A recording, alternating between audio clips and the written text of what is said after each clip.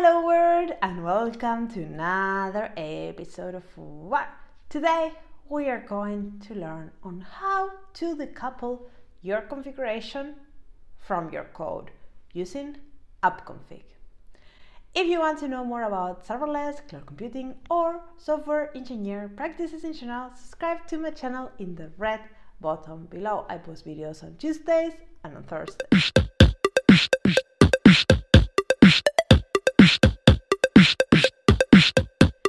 So, this is an interesting video because I have been talking a lot about CI/CD for your applications, but always when I talk about CI/CD, I talk about the infrastructure, the code, and the configuration to get deployed and handle all at the same time.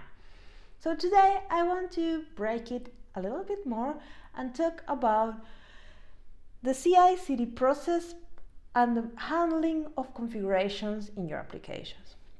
So what are configurations? Well, configuration is all these kind of things that you will send to your application to make it a little bit more dynamic. It can be things as simple as some parameters, like, I don't know, some URL to connect to a third-party service, or it can be your database information, or it can be things from the system, or it can be things like, we talk a lot about chaos engineering to enable it or disable it. It can be feature flags, like to enable one feature or others. You can do all kind of things with configuration.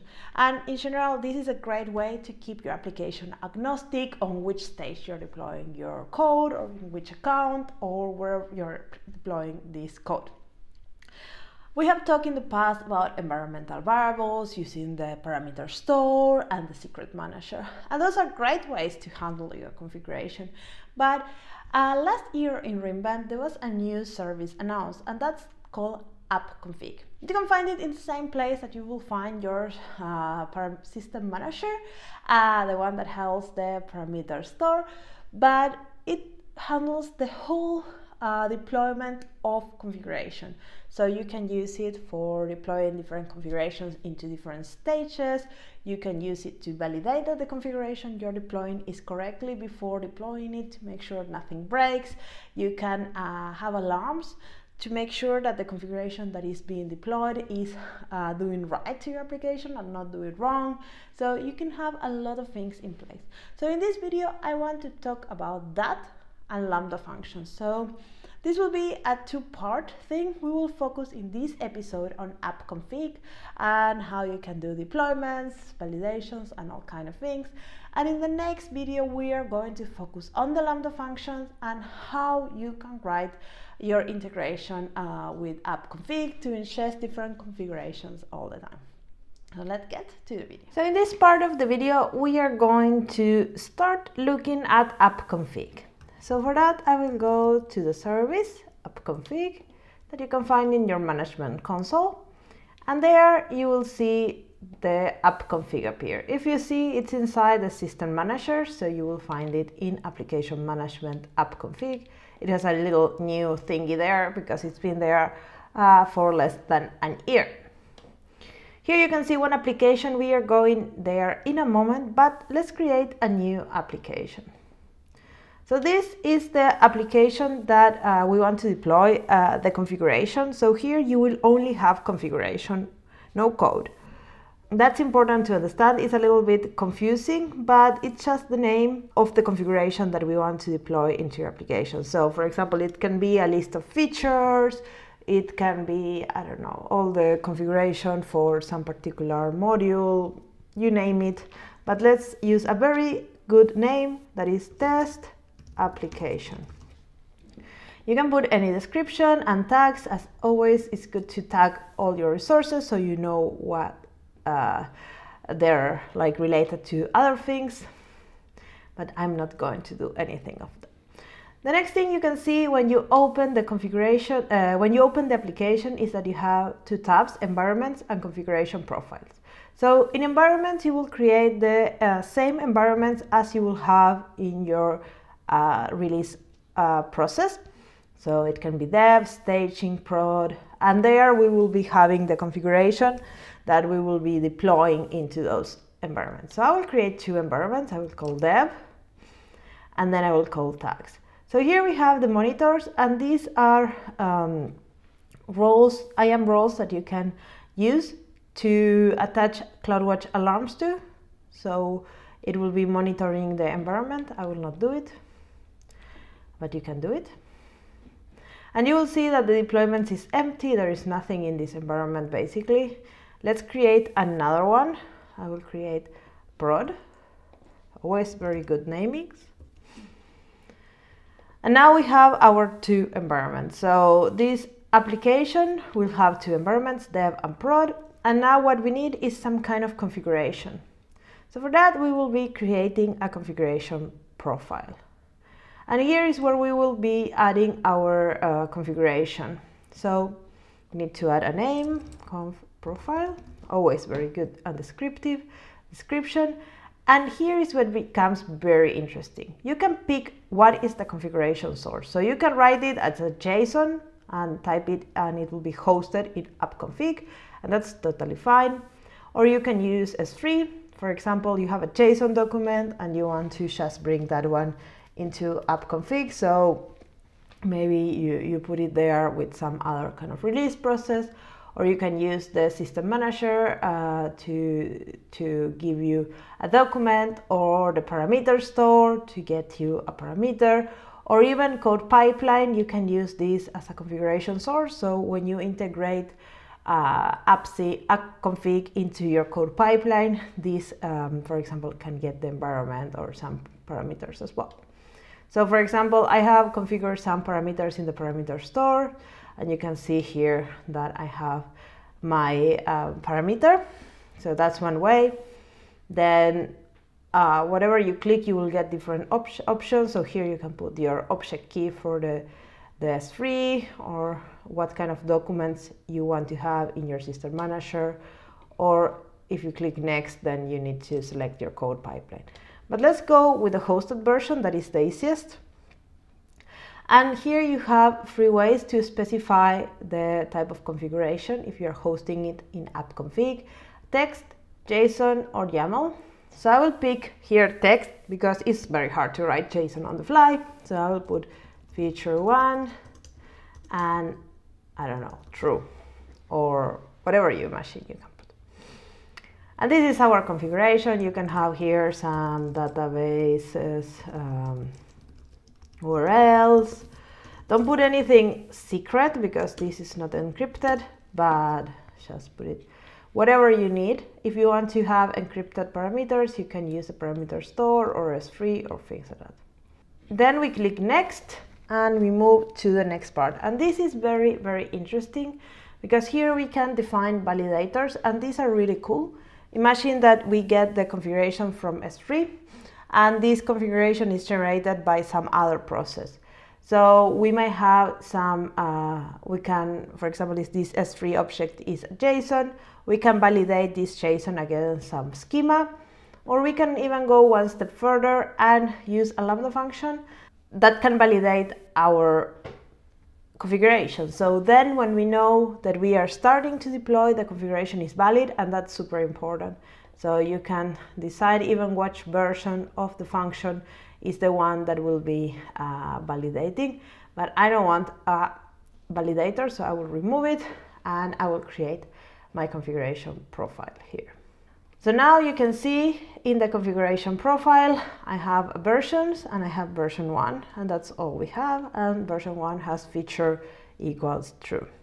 Let's go back to our test application and look a little bit in the environment. So now we can start deploying something. So if you see, our environments don't have any deployments. So we can start a deployment here, and that will deploy our configuration profile into an environment. So we only have one version, so this is pretty easy. And then we have a deployment strategy, or we can create our own. But let's look at the options that they are here for deployment strategies. We have 4 options. The first one is all at once. Basically, it will just deploy our configuration. Then we have all at once quick, that it has a bake time, and that's kind of the difference between the previous and this one. And during these 10 minutes, what will happen is that we will have a monitoring going on, and that, do you remember the alarms that we ignored previously when we created the environment? So basically, when we have this bake time, there will be 10 minutes while these alarms, if they are triggered, then the whole thing will roll back. So that's pretty nice, and it's great to have. So whenever you deploy something, you know that there is 10 minutes where the configuration is being verified, and if nothing triggers an alarm, then we are good to go. Then we have linear 50% every 30 seconds. So this is pretty fast. It takes around 1 minute to deploy, and it has 1 minute of baking time. So it's around 2 minutes for deployment. So that's great. And then this is the recommended by AWS. That is a canary deployment. So meaning that it will deploy the 10% first, and it will be, I think, 20 minutes. Then it will have a baking time of 10 minutes afterwards. So it takes a whole 30 minutes to make sure that everything is good. So for the first 20 minutes, it will have 20%. I will choose the all at once with maybe this one that is quite short. Or then we can create our new deployment strategy where we can put a name and we can decide if it's linear or exponential. And you can have information there, and you can decide what is the deployment time, the baking time, and all of that if you have something very specific. But I will go with the testing one. And again, you can add tags. And that's it. So now we have our deployment, and the deployment is starting. So we will see it going completed in a few seconds. So now we can see that it deployed 50%, and now we need to wait another 30 seconds to deploy the other 50%, and that's it. So now, when the deployment is finished, we can go back to the environment, and we see that we have a deployment number 1 with the configuration name and the version, and it should be deployed. It says that it's deploying, but it should be, oh, now it's baking. So it will change when the status is right. So now if we go, for example, to the configuration profile and we add a new version of this thing, we create a new version, we can say feature false, or add a feature 2 equals true, I don't know, have some kind of feature flags going on here. Then we have the version 1, that is this one, and version 2, that is this one, and we can start a deployment directly from the configuration. So when you start a deployment from there, you can choose which environment you want. I will choose prod, there is nothing in there. And then you can choose what kind of version you want, and I will choose number 2. And I will choose all at once, and that will start the deployment for me. And this should be pretty fast because it's just deploying all at once. And now the whole thing is deployed. So now in the environment, you can see what is the configuration that is deployed and the version. So that's pretty neat. You can have multiple configurations per application. So you can say conf2, and again, you can define what is the origin of the configuration and the validators and everything. And that's pretty useful. You can deploy it into some environment, and that will basically add the configuration into that environment. So we can see what is in dev now. We can see now that in dev we have changed the conf profile to conf2 now. So that's kind of how it goes, and it says the version here as well. So this is pretty neat. Then you can do rollback deployments to a previous version, and also view all the information on each of the versions. So this is pretty neat, but let's see it in action with a function. So I said that I have baked this already into the system, because in the future video I want to show you how to create this lambda function that is attached to the configuration. But for now, let's imagine that we know how to do it. So we have the application configuration for this application, and I have only one environment. And inside here we have a login level. So this is also hosted in our application, and you can see that there are two versions. Version 1 is normal and version 2 is verbose. So if I go here in the production, we can see that there is version 2. So that means that we have the verbose on place. So let's open Postman and see what is going on. So this is Postman, and it's pointing to this function that I deployed a while ago. And if I send a message to it, we can see that this was a cold start. And we have the log level verbose. That is the version that we have deployed, version 2. So let's now deploy version 1 again and see what happens. So let's start a deploying of the configuration and the version 1 that is, I remember, but it's not verbose. And we say all at once, so it starts very fast. And then we start a deployment. And now we can start sending a message, and we will see that the cold start now is false. This lambda function is running. And basically, in some point, this will change to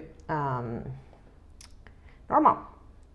Voila, and the cold start still false.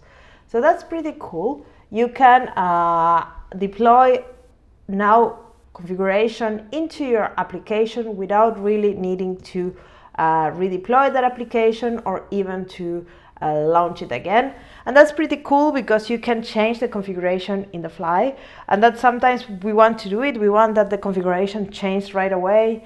For login purposes or for feature enabling or for whatever. We want all our application to be consistent, and we don't want it to depend on when a lambda function is started or not. So this is something I like a lot from this feature, and it's something I want to show you how to use.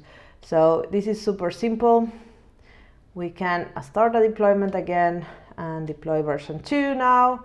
And you will see that it will change to verbose again very fast and without going to the cold start.